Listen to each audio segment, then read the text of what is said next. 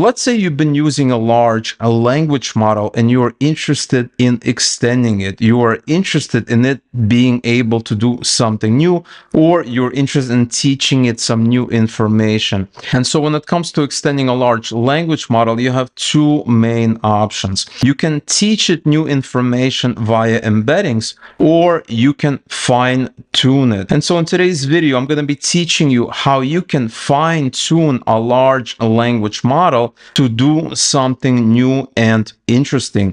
But before we get started, as always, all the apps and all the resources that I'm going to be mentioning in today's video, you can get them from my Patreon page, and you can learn more about our amazing Patreon community using the link just below the video. And so when it comes to extending a large language model, you have two main options at your disposal. You can go the embeddings route, or you can go the fine-tuning route. Now, what is the difference? Well, it's actually very, very simple. With embeddings, you are giving your model access to more information. So you're essentially teaching it new data. So this could be companies' financial reports. It could be a private code repository that's not available on the internet. Basically, you're giving it data. And so in addition to whatever the model can do right now and all the data and all its behavior, it's going to have access to new data that you're going to provide to it via embeddings. Now, fine-tuning, on the other hand, is very, very different. Fine-tuning changes the model's behavior, okay? So via fine-tuning, you can teach it a secret language. You can get it to clone yourself. You can get it to act like another person, okay? So with embeddings, you're not changing how the model behaves. You're not changing how the model thinks. You're just giving it access to more data via embeddings. Now, with fine-tuning, you're changing the way the model is going to behave, because what you're doing is you're telling the model, okay, when I ask for this, I want you to respond like this. When I say this, I want you to respond in a certain way. And so these two methods are completely different. They have completely different applications because they're designed to do completely different things. But in today's video, we're going to be fine-tuning a large language model to do something unique and something interesting. Now, the next thing that we need to do is we need to find an LLM that we can fine tune. So there are tons and tons of awesome LLMs out there.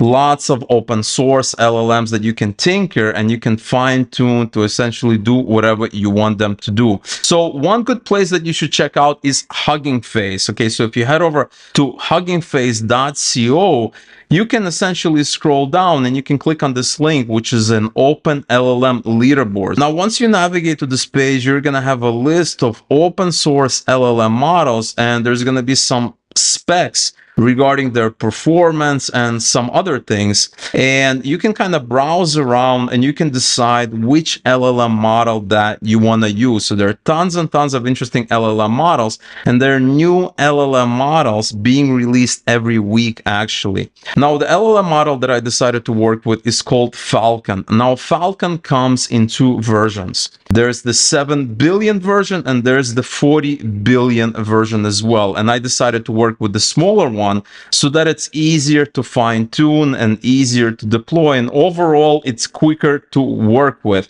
I've actually spent some time researching and I read that this is an awesome model. It's actually very, very easy to fine-tune as well. And so this is Falcon right here. This is the 40 billion version, and there's the 7 billion version as well. And so if you open this model here, you're going to be on a page that looks something like this. You can learn more about this model. So Falcon 7B is a 7 billion parameters decoder only model that has been trained on 1500 billion tokens. Okay, and it has 4.7 million downloads last month. So you can kind of learn more about the model. There's some technical specs and things like that.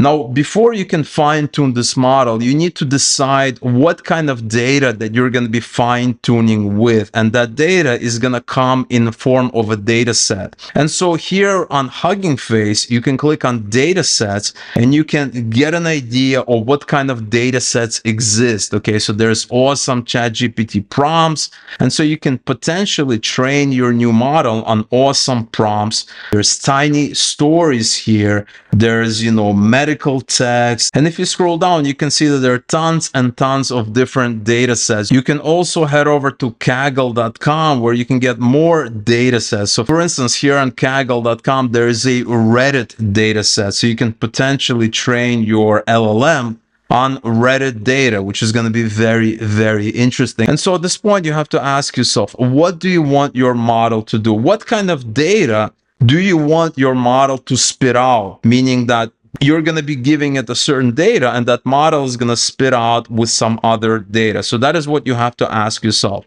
Now, for this specific fine-tuning exercise, I decided that we are going to fine-tune our LLM to generate YouTube titles, but not just any YouTube titles that Mr. Beast himself think of. And so what I did was I went to Mr. Beast's channel. I copied as many video titles as I could, and then I pasted them into this Google Sheets spreadsheet here. And as a result, I ended up copying around 330 YouTube video titles. And this here is the beginning of our data set. Now, just the titles is not enough. Remember, we need to train this model by giving it certain information and then expecting a very, very specific type of information back. And so in addition to titles, we need another field. And more specifically, we need a description field, because the way that this model is going to work is that we are going to give it a description of the video, and we want this model to generate a title that looks something like this. And so what we need to do now is we need to generate descriptions for these videos. And obviously you can do it by hand if you want. It's not very difficult, but I decided to employ ChatGPT for this challenge. And so I went to ChatGPT and I asked it to help me write a video description for these Mr. Beast video titles, okay? And so here I primed the prompt with 3 examples, essentially 3 titles and 3 descriptions. I gave it a title from the spreadsheet, and then I wrote a very brief description for the same video with this title. And so we have, 3 titles, 3 descriptions. And then for the last one, I asked it to come up with a description. And so the title was "Last to Leave Circle Wins $500,000. And it went ahead and it generated a description, right? It's a title for a video about a competition where the last one to remain in the circle wins big money. Now, as you can see, it works for one video, but it's going to be very, very time consuming to do the same thing for 300 videos. And so to speed up the workflow, I went to dust.tt, which is an amazing tool that I covered in one of the previous videos in detail. You're going to see a video right there. But essentially, this tool allows you to create pipelines that you can feed lots and lots of data and get back lots and lots of results. And so here I created a very, very simple pipeline that has an input, it has examples, and here we have a prompt that's connected to GPT-4. And so if you take a look at our data, you can see that we have a list of all of these titles here. And for the examples, I have 3 examples, just like in the initial prompt. And the purpose of these examples is to help the model to come up with a response that's similar to the examples that I have listed here. And so I ran this flow on 99 titles, and this is the result I got. So we got the titles that we specified, and we got a GPT generated brief description here. Then I took all of this data and I created another spreadsheet here with the title column and a description column. And at this point, we have a very, very high quality data set that we can use to train our new model. Now, the way that we're going to be fine-tuning our LLM is by using something called Google Colab. And what Google Colab allows you to do is it allows you to load up a script and to execute it on a machine that is going to be a lot more powerful than yours. And so here's a simple script that I put together as a result of studying other open source scripts that teach you how to fine-tune this model. And I'm going to make the script available, but really all you need to do is go through each of the cells and click on this play button. And every time you click on this button, you're going to be running a specific piece of code. And I'm going to be explaining you exactly what it does as we go along. Now, the beauty of running your code like this is all of this is very, very customizable. You can easily swap out your own data set and use that to fine-tune your own model, okay? And so in this section, we're going to be loading our model. So you see that Falcon 7B. This is what this piece of code is doing essentially. So we're going to wait until this finishes. Now, as you can see, it's almost done loading the model. Now, I am using the beefier CPU version of Google Colab, so it's going to be faster than the free version, but the free version is also very, very good. Okay, so as you can see, it's finished here, and we need to just continue doing the other things. These are going to be very, very fast. Here we are setting up our new model right here that we're going to be fine-tuning in just a moment. And this part here is crucial because that is where it's going to be creating the prompts for our test data. So it's expecting this file, Mr. Beast title generator. And so all you really need to do is go to File, Download, comma separated values, which is exactly what I did. And now you just need to drag this file here. So here I'm dragging this file right here. It uploaded. Now we have this file here. And so it's looking up this file and it's creating a prompt where a human is giving a description, but the AI needs to come up with a title. And so the idea is we're going to feed it a ton of data. It's going to learn what titles that we're looking for. And then later on, we can give it a description and it's going to come up with a very, very Mr. Beast-like title. Okay. So we're going to click here. We're going to run this part. We're going to load up the data. It's done.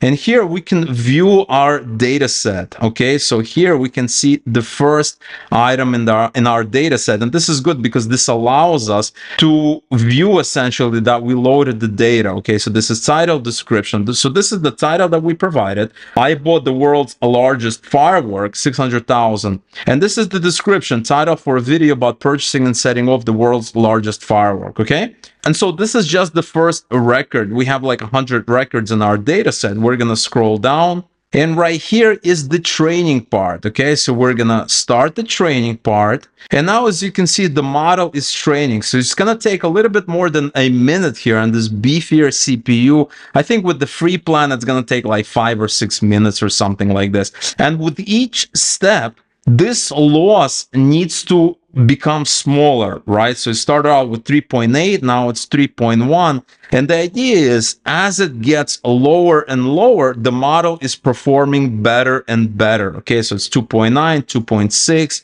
2.88. And so as you can see, this number is gradually getting smaller and smaller, which is good, because this means that the model is learning with our data. So it should be able to perform. Okay, so let's wait a couple of more moments. All right, so the training is done, and now we are ready to send some prompts to the model and see what happens, okay? And here I have a function that's going to send the first record to the model, meaning it's going to send the first description, get a title, and compare it to the title that's already in the data set just to see which result is better. So let's go ahead and run it right here. And now we are communicating with the model that we've just fine-tuned. And so here's the prompt, title for a video about purchasing and setting off the world's largest firework. And this is the answer that our model came up with. Let the world's largest firework display be yours. How to buy and set off your own spectacular show. And this was the answer that was in our data set. So you can kind of decide which one is better. This is probably a little bit more clickbaity, but this is still not a bad title at all. Now we can also modify this function to generate a title for a random description. So for instance, I can change this. So maybe something like title for a video about where people need to keep standing to win $500,000, so something like this. So let's go ahead and send it the prompt and see what kind of title it comes up with. So we're going to run this function again with the new data. Okay, title for a video about where people need to keep standing. All right, so these are the results we got. So we sent it this prompt here, title for a video about where people need to keep standing to win $500,000. Okay, and this is the response that it sent us. $500,000 standing challenge. Who can keep standing for 5 minutes? Okay, and so as you can see, not a bad title at all. You can probably make it a little shorter, but still not a bad title. Now remember, we only sent 100 records to fine-tune our model. If you can send in more data like 200, 300, or even 500 records, the completions that the model is going to be generating is going to be a lot more accurate. Now, if you're happy with your fine-tuned model, the next thing that you can do is deploy it. So you can just click here, click on this link right here, get your tokens. You want to get your right token, just click here, copy it right here, go back here, paste it, click on login, and now you've logged into Hugging Face. And from here on, you can easily deploy your model to the Hugging Face repository. And once you do that, your models are going to appear here. Now from here, you can easily deploy your model by clicking on deploy. You can do inference endpoints, click here, and you can easily deploy your model, and that's going to give you an API access. And at this point, you can build an app that's going to access this model via an API call. And so you can easily build a Flutterflow app that accesses this model using an API interface, and that's going to allow your users to access this model and let the model work for them. Now, like I said before, this Colab file is very, very easily customizable, because all you really need to do is create your own data set, upload it here, and then specify the columns right here from which you want to build your prompt from. And so I'm going to be making this Colab file available so you can easily fine-tune your own model for your specific needs and purposes. Now, if you guys are interested in no-code and you're serious about taking your no-code knowledge up a notch or two, then you definitely need to check out our amazing Patreon community. Because when you join our amazing Patreon community, not only will you get access to all the resources that I talked about in this video, but you're going to get access to all the no-code apps that I built on this channel. Plus, you're going to get access to extra content such as Q&As, live streams, behind the scenes content, and our incredible Patreon supported masterclass series where I do a deep dive on a specific topic that the community votes on. Plus, you're going to be supporting this channel and supporting my work, and that is greatly, greatly appreciated. And so if you want to build amazing apps quickly and easily, check out our amazing Patreon community and consider becoming a member. You can learn more about it using the link in the description below the video.